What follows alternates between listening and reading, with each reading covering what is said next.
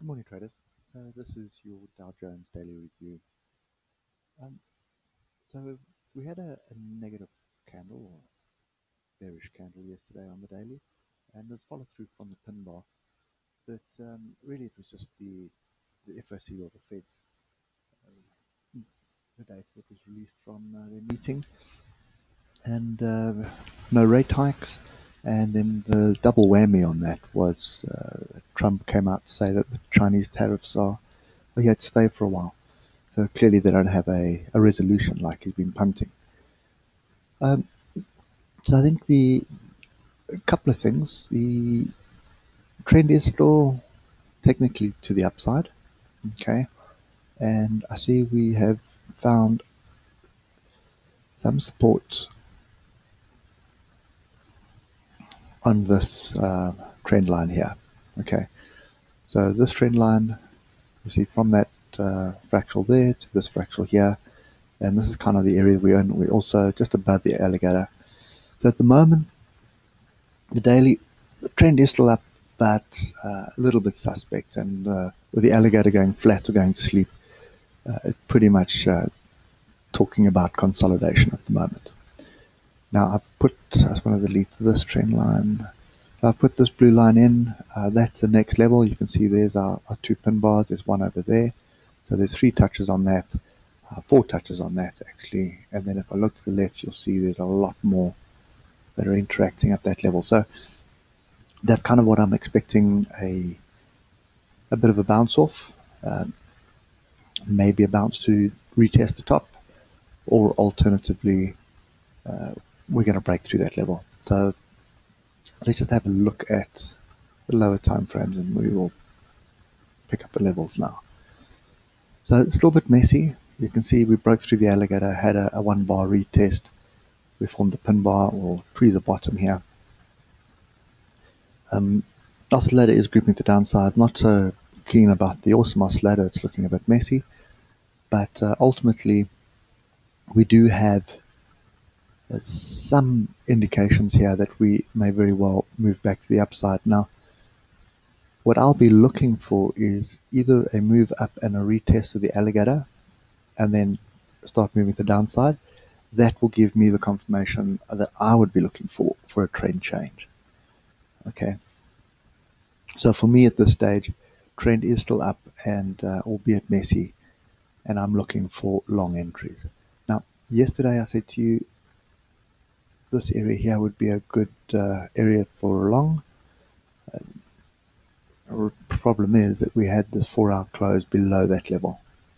So we'll pick this up on the lower time frames and we'll see what we've got there. But I think this daily level here is the next one. And then obviously just below that, you've got the 4-hour 200 EMA, which is going to line up with this breakout retest here. Okay, so let's look at the 1 hour. So the problem is, you can see yesterday was a day today. Massive move up, massive move down. Okay, so I wasn't in the market yesterday. I don't really like playing it when the data comes out, so sitting on the sideline and watching. And for me at this stage, this level here that we were looking at, the fact that we got a close below it, would have also indicated, let's see, we were expecting something to happen at this level. But we closed below, then we got a bit of a bounce, and then we got a sell-off again. So that would have stopped you out if you'd had a fairly close stop here, or even below this bar. Maybe below this pin bar you would still be in the market, but I think you'd be a little bit stressed at the moment because looking at the hour, trend is still down. And I would expect us to come and tag this next level now, which is 25,627.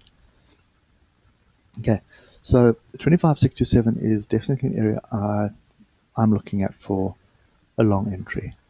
Okay, trend is still to the upside. I'm pretty much going to play this as a potential move back up to test the highs. But if it does fail at the alligator, where we take profit and look for a short entry, and that's where we look for a continuation to the downside. Okay, I'm not entirely sure that's what's going to play out. If I look at what's happening on the markets at the moment, so if you look at, okay, the Nasdaq closed up, and Nasdaq futures is also slightly up. S&P closed slightly down and is flat at the moment, and obviously the Dow we're looking at now, we've got a bit of negative move to the downside, but this is after hours trade, so I'm not too stressed about that. So yeah, moving back down to the half hour, same picture. What we're looking for here is a bounce off 25,627. And let's just see where we can get some stops in. Before we do stops, let's just do one last thing. Okay, we're pretty much on the 61.8 at the moment. We dropped down at the 72.6. So this would be a great area for me to get long. And a stop, pretty much, we can have a fairly tight stop, or we can have a 170 point stop below the swing low here. Okay, so I think for me, I'll just wait for price action. If we get a decent setup in price action, then we will be in. Just delete this, and more than likely off the half hour.